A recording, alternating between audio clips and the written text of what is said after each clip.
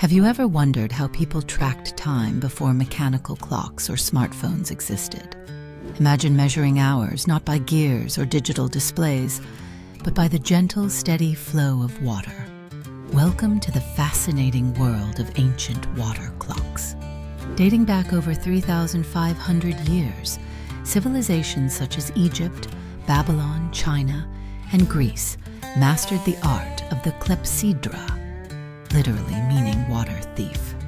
These ingenious devices worked by allowing water to drip or flow at a controlled rate from one vessel to another. As the water level changed, markings on the vessel indicated the passage of time with surprising accuracy. Some water clocks were so advanced they included gears, dials, and even automated figurines that moved as time passed, blending engineering with artistry. The Greeks famously used intricate water clocks to time speeches in courts, ensuring fairness by limiting how long anyone could speak. Remarkably, in ancient China, water clocks played a crucial role in regulating astronomical observations and daily schedules for centuries.